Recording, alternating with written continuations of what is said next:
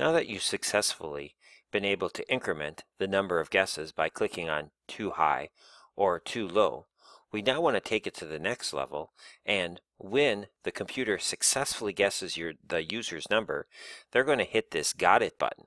When they hit the Got It button, that value, that number of guesses, we want to transfer into the victory screen and have it appear right here in the guesses label, and that label value to change to the number of guesses it took the computer to get there.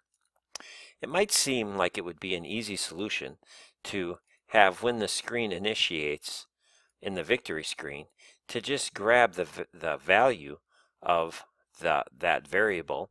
So I'm going to set the text, the guesses text, to the variable of number of guesses.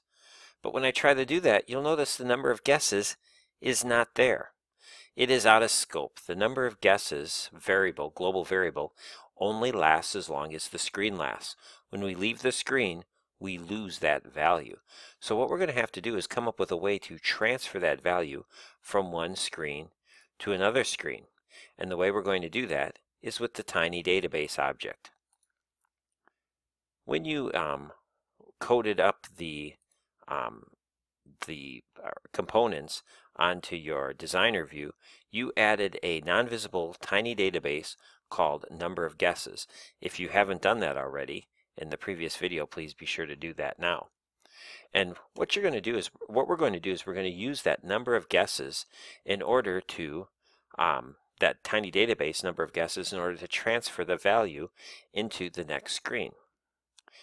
It is best practice when using the TinyDB object that when you initialize your screen, you clear old values out of that tiny database.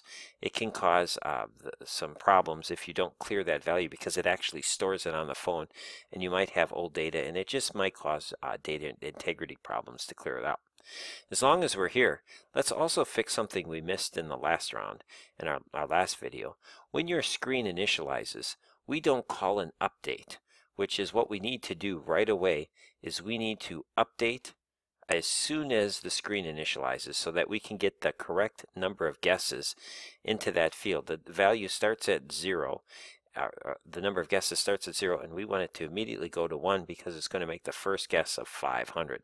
So we also want to update the screen right away so that the values are correct in the number of guesses. I bet some of you noticed that error in the code. Now, we have to take the Got It value. When the user clicks on Got It, we have to update that tiny database. And the way we do that is we are going to store a value, and we're going to give that value a name, and then we're going to store a value, and that's called the call. TinyDB, or the number of guesses, which is the name of the database, and we're going to store a value. Now the name of that is completely up to you, but you have to remember it because you're going to use it twice, and I just like keeping with the number of guesses pattern, and I'm going to go number of guesses and keep it the exact same so that I know number of guesses, and I'm looking for the number of guesses, and the value I'm going to get is the number of guesses. So I'm going to grab that global number of guesses. That's now going to be stored in the tiny database named number of guesses on the phone. I now have that set and put into the computer's memory, and when it travels to screen 2 in the victory screen, I now have to get that value, and I want to get that value as soon as the screen initializes. I want that guesses label to go to that value. So I'm going to set that guesses label text to the value from the tiny database. Now, it doesn't matter that it has a different name.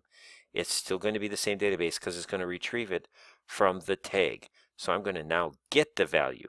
Before I set the value, now I'm going to get the value. And I'm going to get the value of the number of guesses. Now, it's important you name it the exact same thing. And it also gives you a little out if there is an error that tells you you did something wrong, so you'll know. But otherwise, it's just going to get the value from the Tiny database and display that data. Now we want to test this to make sure it works, so I'm going to go reset connection and I'm going to test it with AI Companion. But remember, when we use AI Companion, it goes instantly it starts at the screen you're currently on. Unlike the build, when you have an app, it goes to screen 1. When you do it, when you have multiple screens, you have to make sure you're on the correct screen when you start your connection. So I'm going to start on my screen 1 and then connect AI Companion and run through the screens. I know it takes a while to get through each screen, but it will work best if you do it properly and you automatically take your program back to screen 1 before you connect your code. So good luck with this difficult step, and make sure you did everything right before you move to the next one. I strongly urge you to test it first. Code on, everyone.